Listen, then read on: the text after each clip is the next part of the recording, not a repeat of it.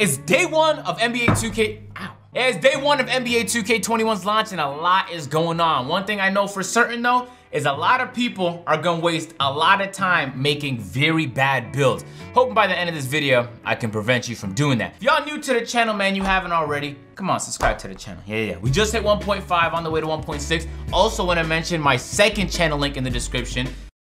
Don't waste time this year. At the end of the day, you're playing the game to have fun. True, that is true. But also, let's keep in mind, guys, that when you're losing in 2K, that is not fun. Of all games to lose in, 2K is the one where you just wanna whip a controller at 90 miles per hour. So let's get into it. First thing everybody noticed when they hopped on NBA 2K21 was that shooting is incredibly challenging. Oh, and I mean incredibly challenging. Like I was seeing pure sharpshooters just brick wide open very consistently. But if you guys remember, this year, just like it was last year, badges play a very, very big role in your build's ability to do literally everything. So before you get your badges, it's kind of impossible to tell with a build whether or not it's gonna be good at something like, dribbling or shooting, for example. Which is unfortunate. When you mean you have to dedicate dozens of hours just to find out if your build is even competent. So if you are missing shots day one of launch, don't freak out. You got a 75 3-point shot, a 73-point shot. Keep in mind that you can now shoot with the right stick to get additional boosts, and that works by both timing and aiming your shot as we described in previous videos. But as Mike Wang just described on Twitter a moment ago, there's also another way to shoot. Mike Wang says on Twitter, shooting tips for 2K21. Tap the left trigger at an ideal release time for a boost. If you're using the shot button, turn off the shot meter for a boost. Green releases are harder this year, be patient. Or turn off shot aiming if you want shot timing on Pro Stick like last year. So there's options. Just like last year, you get a boost if you turn off your meter and you use the square button. But there's also a different way to get a boost using the right stick. And I'm actually gonna try and perfect this one first because a lot like 2K17, when they tried a similar process where they gave you boost for using the right stick and both timing and aiming it correctly, it could turn out to be the most OP thing ever. They might have to nerf it again, as they did in 17. All of that to say, do not freak out, ladies and gentlemen. You're gonna be just fine. Hopefully, you might not be. You could just be horrible shooting, right? I think they tried to make a skills gap for shooting this year, so the people that mistime their shots very, very frequently aren't gonna be seeing a high frequency of shots go in. And you know, for better or for worse, I'm surprised to see that in the park. I expected to see something like that in Prime. I'm very surprised to see it in the park. And I guarantee you what's gonna happen is Mike Wang will receive pressure from some of the people that can't make shots. And he might end up folding and doing some discotheque on the sliders as he did last year. Young Dirk asked a very good question if you were paying attention. Wait, explain the left trigger. I've never heard of this left trigger for a boost situation. Mike Wang says, and I quote, either let go and center the right stick, as we know, or tap L2, LT, or R2, RT. I just personally find LT, L2, god damn it, that's confusing, the easiest and most accurate. So I don't know, that part doesn't really make sense to me. Because if you're, how do you aim your shot with L2? I guess you just, hey, I'm gonna try it out, Mike Wang, and I'm gonna let y'all know how it goes.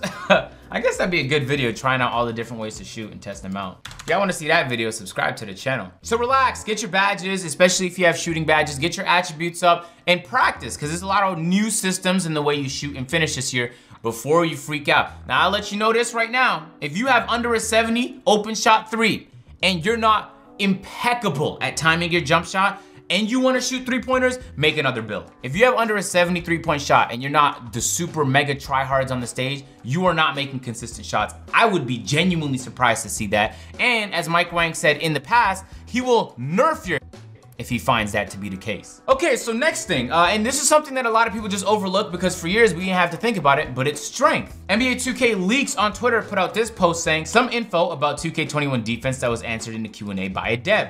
This was translated from Chinese on Google, so it could not make sense. Keep in mind, anytime you hear something like this, Q&A, Reddit, whatever, there's a chance that it's not true also, so it's not 100%. The question, after playing the demo version, I found the collision volume of the players in NBA 2K21 has become much more real, and the phenomenon of mold wear has become much less.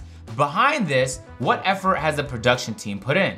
The answer was, many players have responded to this question. This time we added a 50 to 70 penalty area against layup animations and dribble collisions this year. In the collision this year, we hope to put the strength of the players. The strong players can easily squeeze the defender. Because in years past, past, there was no massive benefit for strength. Like if you were locked down or you needed to do something interior, maybe you put some strength, but for the rest of us, we just minimized or kept it in the middle. We never really ever maximized it. Now, this has to be tested once everybody has Hall of Fame Brick Wall, once everybody has Hall of Fame Pick Dodger, once the playmakers have all of their badges like Quick First Step, because we have to be able to see, can you use strength to keep defenders in front of you? So this is gonna be in the air for a week. Once more people have their badges, we can get a good sense of how important strength is gonna be. But just to put it on your radar, there is a possibility that strength can matter this year. So if you're creating a build where you're relying on your ability to either defend or just stay in front of people or muscle people, like a post scorer for example, then keep this in mind. You know, as Michael said on Twitter, all these 6'8" center builds with low strength and high speed might be in for a rude awakening. Might is the key word. Dirk put out a post saying, I really wish I knew if strength is gonna mean something or not. I remember my first build last year had super low strength and it got thrown around like a rag doll. Dignify asked the very real question, if strength matters, are balanced pies pretty solid now? Because previously, everybody was going with the all speed, all acceleration pie, me included. All right, next thing, ladies and gentlemen, and this is one that caught everybody off guard because I feel like we got some misinformation before the launch of the game, but just to clear the record, in previous years of the game, I believe in 2K19, but I know for a fact in 2K20, there was 3 tiers to dribbling, right? So if you had a 69 ball control or under, you were tier 1. If you had 70 to 85, you were tier 2.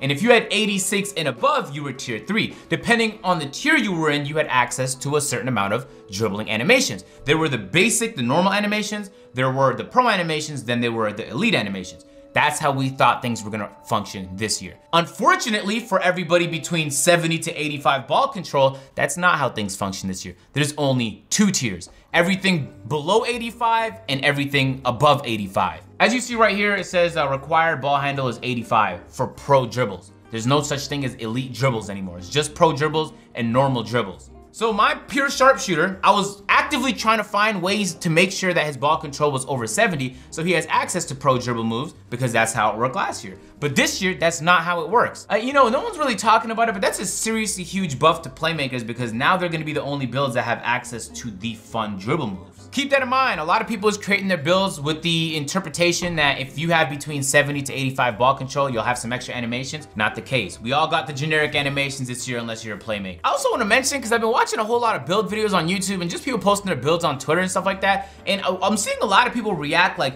well, your build only has 52, 48 badges. That build sucks. Oh my God, yo, y'all gonna be pissed when you create your build that has like 65 badges because you were just focusing on how many badges you could cram into your character, and it turns out your build sucks. I made that mistake last year. That's how I know it's a mistake. Bro, if you're making a 3-level scorer or a scoring machine, the chances are your build is horrible. I'm letting you know off rip. Because those builds have an obnoxious amount of badges. So you might be tempted into believing you found some kind of gem. Like, I got 64, I got 61, 68 badges on this player. But when you hop in the game, you're flat out mediocre at everything. There was a funny post I saw on Twitter I want to share with you guys just to give you a good idea of what I'm talking about. I put out a post when the game launched asking what builds people are starting 2K21 with. This guy right here responded saying my 3-level scorer, and he linked this archetype. 3-level scorers, keep in mind this build is gonna have a ton of badges. When you look at the attributes, not only does it finish mediocre, it shoots below mediocre, it has 0 playmaking,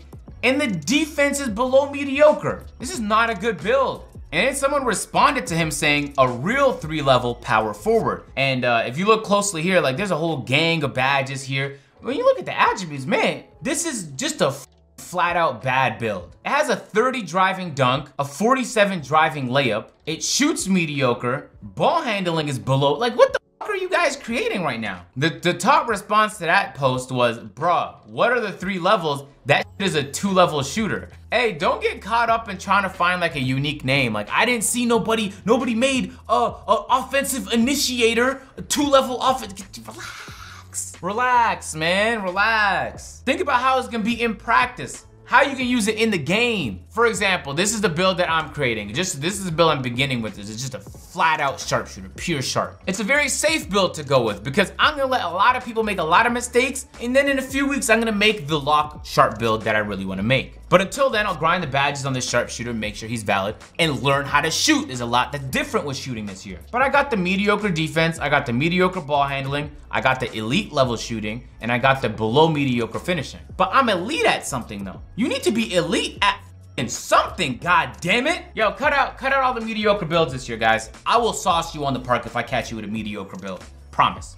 You have to be in the high 80s or the 90s with something. Have to. And that bridges on to the next point in the pursuit of everybody just focusing on badges, because they do play a magnificently large role in your ability to just about do everything in the game. Don't forget about attributes, man. Because people will start maxing out their post fade, but they got no close shot because they wanted 3 more extra shooting badges. Think about it for a moment now. When you do a pump fake in the restricted area to catch somebody jumping and you want to go up with the shot, that's a close shot, guys. When you have a 25 close shot, it's not gonna take much for the guy, especially if he has pogo, jump, whatever that badge is called, to contest, and now you're breaking wide open layups. Think about that. 3 extra shooting badges worth it? I'll sacrifice 2 to 3 badges in shooting or playmaking as long as my attributes is looking right. And for me, that looks like maxing out my block to a 57, even though I have a pure sharpshooter. Because there's gonna be instances where I need to click triangle, and I'm kind of hoping I get the block. That means maxing out my steal, so when I click square every once in a while, I might be able to poke the ball loose. But this sharpshooter build of mine only has 1 defensive badge. I could have got more sharpshooting badges and more finishing badges had I dropped more attributes there, but I need my guy to look right. I'm thinking about how it's gonna apply in the game, man. So don't lose track of that, all in the pursuit of trying to run your badge number up, all right? And I also wanna mention, guys, at the end of the day, I feel like having fun on 2K, a big part of that is winning. It's very difficult to lose a lot on 2K and also have a blast. Very difficult. Like, you have to have a funny group of friends to do that. So I want to sit here and tell you guys it's all about fun. Just pick a build you're gonna enjoy, but you're not gonna enjoy losing. So also pick a build you think can help you win. And then also kind of pick some teammates that you know can help you win too, god damn it. You going into these games with no rebounder, it's a tough scene for you, man. It's gonna be difficult boxing out. So yeah, try and find a balance. That's what I'm doing personally. Like, I want the sharpshooter build, I'm gonna have a great time with this. It's fun, but also it's gonna be good.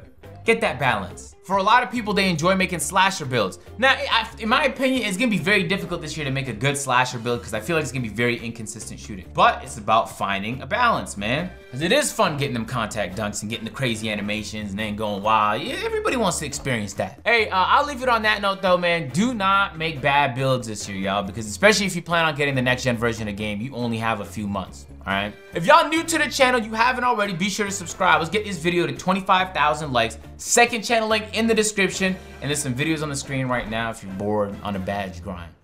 Peace.